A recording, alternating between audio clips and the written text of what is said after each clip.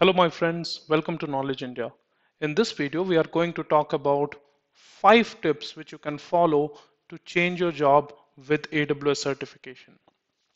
So before we get started, if you are not familiar with our channel Knowledge India, I request you to go ahead and take a look at it. Look at 100 plus videos which are there on our channel related to AWS, and if you like it, you can subscribe and watch our videos. What is the reason for this particular video? I've got a lot of queries where people have been asking that I have completed AWS certification, but I'm not able to change my job. I'm not able to get a relevant job in the AWS field. What should we do to, to go ahead and change our career with AWS? So in this video, I will give you all those steps which you can follow and make it work. Number one, doing the right certification. As all of you know, there are so many AWS certifications out there. And as you might guess, maximum people go ahead and do solution architect associate. Is that the right thing to do always? Probably no. Okay. Please understand that when you get into a job, you are not just taken with your, for your AWS knowledge alone. You have to go and perform a particular type of function there. Hence, it becomes very important that depending on the skill set which you have and the type of experience which you have already, you choose the correct certification. It would not make any sense that somebody who is, with very less number of years of experience just does solution architect, because the guy would not be actually doing the solution architecting in the organization, right? Because the person has to learn a lot of things related to applications, related to infrastructure, and though he can just go ahead and learn AWS concepts which are covered in solution architect track, but as such, in order to design a complete solution and uh, to understand the different details which where your solution interacts with so many other things, the guy might not be ready at that time. So uh, you have to try and see that you choose the right certification. If you are a developer who is just doing programming for the past few years, go for the developer track. If you are an administrator who has been managing different Windows admin or Linux admin, you can go ahead and choose the sysops administrator. If you have a decent years of experience, now there is no hard and fast rule, of course, but at least you understand different aspects of a solution design. You have done some solution design already. Then it would make sense that you go ahead and do solution architect track. I have a detailed video which you can go and see that how to move forward and how to choose a particular certification. See that and choose the correct certification. It is important that you start at the associate level depending on your current competency, and then you progress further into that. I've seen that many people just get into collecting certificates, so they will do one after another all the 3 associates, and then they will say now I'll go for professional. No, it's not necessary. You can go ahead and do, let's say, SysOps administrator associate, and then you can do the professional one of that, which would be DevOps Pro. So try and increase in that manner. That would give you more visibility. So do an associate and then move on to professional or move on to specialty certifications. Number two, skills other than AWS.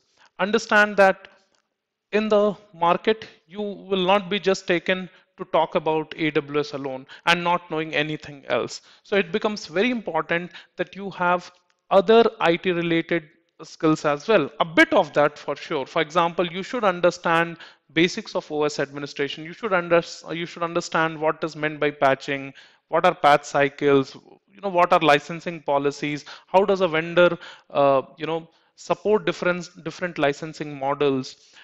You should have some understanding of databases. How do they work? How does backup work? In the traditional format, how does different type of backup tools work? You should have an understanding of networking. You should know that when an application gets developed, what is meant by different tiers of the application and things like that. So you should have all those knowledge, a bit of understanding of all those things as well. You need to go and read all that stuff as well along with AWS, and that makes you a professional who can be actually employed, right? In addition to that, it is always good to have some amount of programming knowledge. I'm not asking you to become a very fundu programmer, no, but you should know some programming with which you can go ahead and automate certain tasks. So you can go ahead and just learn PowerShell, you can learn some amount of Python or just do some shell programming, but learn some programming skills so that you can go ahead and maybe call APIs, write loops and do stuff. Just learn that much for sure. Number three, deep technical knowledge or details on AWS. Now, what happens normally is people in hurry to complete the certification, they just go ahead and try and follow some course which tells them or teaches them exactly what is required to pass the certification. So all on all the different topics, they just remain very high level. They learn the concepts, they learn the terminology, but they do not get into the finest details, because of which what happens is they miss on those critical things which are written only in AWS documentation and not at other places. So it's very important that you do read AWS documentation for the services which you know or which you have practiced or which you are practicing. Because I mean I understand that it's very big, right? It takes time, but then it is maintained very well, and it is easy to understand most of the times. Documentation is well supported with diagrams. It is properly linked. One page is linked to the other page in a very good manner. But only if you go and read the documentation, you would be able to get the finest details. You'll be able to understand what are limitations, what is not possible with a particular service or feature. In addition to that, it becomes also very important that you are following AWS blog to know the changes which are happening, with AWS services, because it doesn't remain constant. You talk about one feature today, and within few weeks they would have changed the feature or functionality. So please subscribe to the blog and remain updated. Okay, you will have to read regularly. Make it a habit. Install some tool like Feedly on your mobile, for example, and subscribe to this so that you get to know every day what is changing. I can just give you a few some related tips here. Whenever you are seeing that a particular feature is working in this way on AWS, try to reason, try to think that why this particular feature has been implemented in this way. What would be the case if it works in some other way? Try to visualize that a bit. That will give you a very good understanding and realization of that concept basically. If you ever see that there are two concepts which look very similar to you, your mind might start thinking that okay, these two things are very similar. Why have they done it? Like why have they made a repetition? If you are thinking that way, it's quite uh, possible that you are missing on some finest details. Of course, the engineering team which makes different services, they try and make sure that no repetition happens. Sometimes it happens that yes, one thing will replace something else. That type of scenario would be there. But if you are thinking that two things are exactly similar and you are not able to figure out that why both of them exist, then surely you are missing on some critical detail. Go ahead and read in more depth and find it out. That's very important. That will help you. Moving on to next is your resume, of course, and the work which is mentioned there. Now, what happens is people just clutter their resume with unnecessary things, and they do not understand that what should be shown, what people are really interested in when they are looking at your resume. So you have to understand that when you are applying for a job, your resume should kind of match and reflect the same type of activities, right? Which actually are required in the job description. So your resume should be saying that you have done kind of those things in the past, which are actually required for the job which you are applying. Now, uh, how do you go ahead and make a resume like that? People ask me this question that how can I put stuff in the resume? How can I talk about AWS project in my resume? So there are two things for it, right? I mean, you would be lucky if your current organization gives you a chance to work on some AWS project. You can really go ahead and mention about it in your resume. But in case your organization is not giving you that chance, and of course that's why you are changing your job, right? You want to change your job, you want to get into a better job. So what you can do is you can go ahead and pick up the white papers and solution designs which are there on AWS website, read them thoroughly, and then try to put a similar type of stuff. Do not copy paste, guys. Try to put a similar type of solution or a project saying that you worked on it in your resume, right? Now, is it faking? To a certain extent, yes, but then what I'm also saying is that just do not put it in your resume. Make sure that whatever you are putting there, though your organization did not give you a chance to work on it, but you have gone ahead and actually implemented it on your own in your AWS account. So go ahead and do that practice. And when you have done that practice, you would be confident that you will be able to answer all those small questions related to that design when the interviewer asks you. That's very, very important, right? So in summary, you can mix sometimes your self-learning work along, with the work which is shown on your resume. So you might have learned certain services very well, so you can go ahead and mix it in the project which you have done or which you are showing on the resume.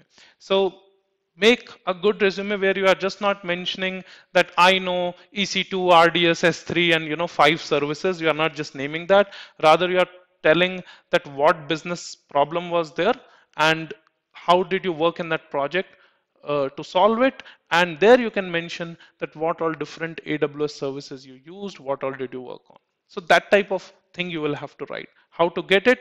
I told you, look at the white papers, look at the solution designs, architecture from different organizations, which is already there on the AWS website. Tweak it a bit. All right.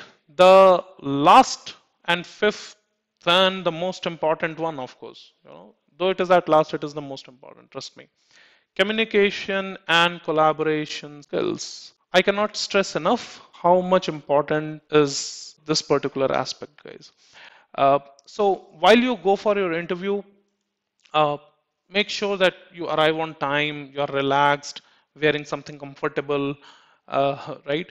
Uh, while you are talking to the interviewer, make sure that you are talking with confidence. You are looking into his eyes while he's speaking or while you are replying, not that you are just seeing somewhere else.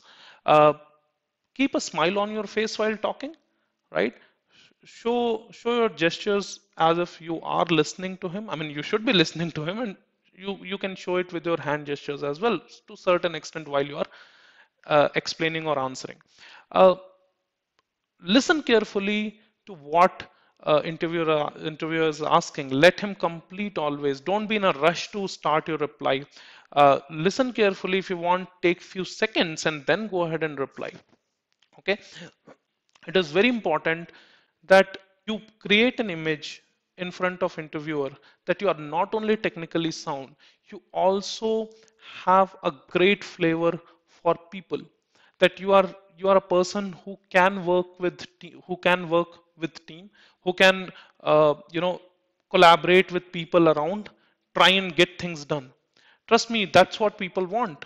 I mean, if you do not know a technical skill today, it is perfectly possible. Managers understand. You can go ahead and learn it. It all just takes, some time and reading. You will learn that. But if you have not built this, working in the team spirit, yet if you do not have that skill set that you can explain your problem and get solution from someone or understand somebody's problem and provide him a solution, then that is something which cannot be built in you, right? So that's where it becomes very important. So take care of these tips while you are attending the interview. Create a good image. Try and have some examples already in your mind, right, where you can explain that how did you actually solve certain people related problem, right? In your previous projects or in your previous organization. Of course, related to technical, you would have answered, but with this, you would be able to create an image that how good you are in terms of talking to people, collaborating with them, and getting things done. So that's very, very important. So I hope that these tips would help you. Try to think about it coolly and see which of these things you are not doing. Try to go ahead and make sure that make yourself better on that. Keep practicing, keep learning. And if you find this particular video and advice helpful, go ahead and share it with your friends, and you can help them as well. If you have not looked at our channel already, go ahead and look at our channel, youtube.com/knowledgeindia, where you can find 100 plus videos on AWS to learn free of cost. Thank you guys. See you. Bye bye.